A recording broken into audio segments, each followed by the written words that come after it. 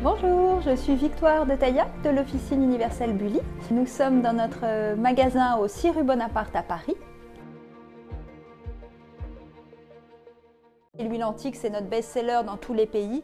C'est une huile parfumée pour le corps, qui est donc un mélange d'huile d'abricot, de sésame, de coco. Donc c'est une huile qui est très naturelle et dans laquelle il y a les mêmes essences de parfum que dans nos parfums. Et ce qui est génial, c'est comme l'huile, ça porte les odeurs de manière incroyable, vous mettez l'huile antique et vous êtes parfumé. Donc c'est vraiment une autre façon de se parfumer. Et c'est vraiment, je pense, voilà, un des produits, le produit de Buly le plus populaire partout dans le monde avec la pommade concrète.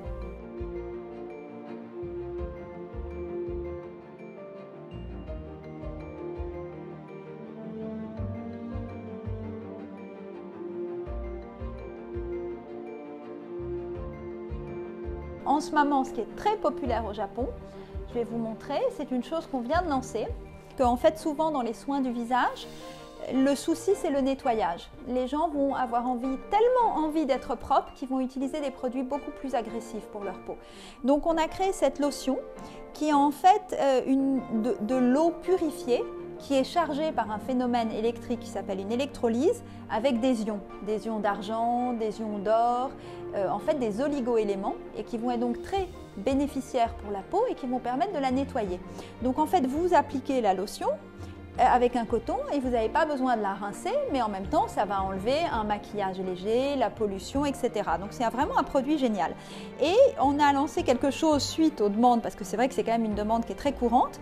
Évidemment c'est pour toutes nos clientes qui sont inquiètes de la façon dont la peau vieillit, dont les rides peuvent marquer. Donc ça c'est de l'acide hyaluronique en poudre, c'est 1 gramme d'acide hyaluronique. Donc c'est de l'acide hyaluronique végétal. En fait, l'acide hyaluronique, c'est quelque chose qu'on a de manière naturelle dans notre organisme, que la plupart des gens connaissent parce que c'est un ingrédient qui est extraordinairement utilisé en cosmétique.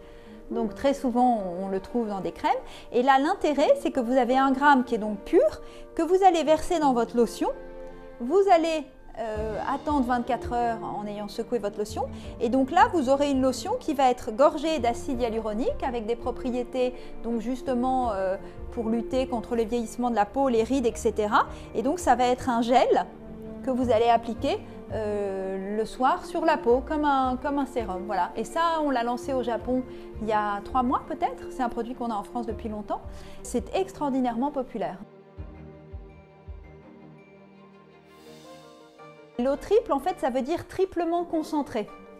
Ce qui est intéressant, si vous voulez, c'est qu'en fait, l'eau triple, c'est un bon exemple de notre façon de travailler. Parce que si le passé est une inspiration évidente de ce qu'on fait, on est vraiment très tourné vers l'avenir et dans l'idée de créer les meilleurs produits maintenant. Et donc on voulait vraiment éviter l'alcool dans les parfums parce que souvent dans des parfums à l'alcool, il y a des conservateurs qui ne sont pas formidables pour la peau, qu'on sent l'alcool, que ça va amener une puissance au parfum qui peut être désagréable sur certaines notes. Et donc on a développé avec des ingénieurs cette émulsion qui est donc de l'eau avec un tout petit peu d'huile dans lequel le parfum est encapsulé.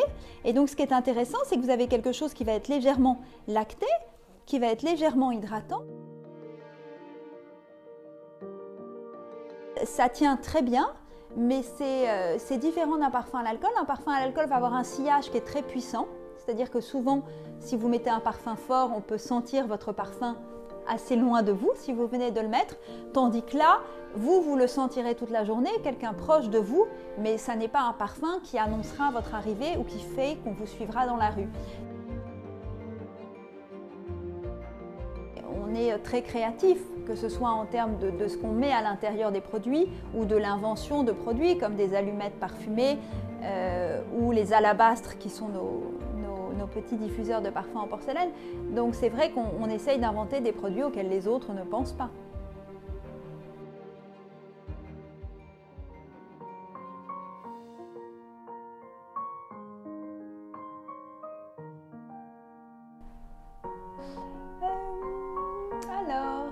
L'art de vivre à la française, je pense que pour moi ça représente beaucoup de choses. Je pense que ça représente une certaine douceur de vivre, c'est-à-dire une façon de décider de ralentir le temps à certains moments, que ce soit pour prendre un verre en terrasse ou que ce soit pour cuisiner ou que ce soit pour passer du temps avec ses amis justement qu'on aura invité à déjeuner ou à dîner. Et ça, je trouve que c'est une vraie particularité qui a pas mal d'importance dans un monde qui s'accélère beaucoup. On va prendre le temps de faire des choses qui sont importantes pour soi. Et après, esthétiquement, je pense que c'est un art de vivre qui justement va être beaucoup lié aux arts de la table peut-être.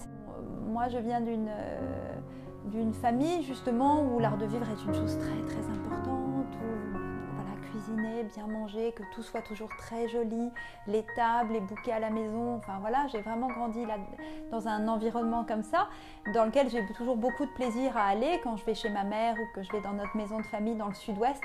J'ai vraiment un grand plaisir justement de pouvoir faire une jolie table, de pouvoir faire les choses. Tout le monde trouve que c'est important que tout soit parfait à votre goût. Et ça, je trouve que c'est ça que ça a appris. Alors c'est vrai que je vis d'une manière très différente de la façon dont vivaient mes parents, mais c'est vrai que cette recherche esthétique pour que la maison où vous viviez soit exactement comme vous voulez, je pense que c'est la chose la plus importante dans la vie et je pense que c'est la chose que nous aura appris cette année. C'est-à-dire que quand vous passez autant de temps chez vous, qu'est-ce qui a plus d'importance que les 4 murs qui vous entourent, que ce que vous voyez, que ce que vous avez mis sur les murs. Et voilà, et pour moi, c'est vraiment ça le savoir-vivre à la française. Savoir que le temps s'arrête par moment et savoir justement penser que l'esthétique a beaucoup d'importance. La grande superficialité.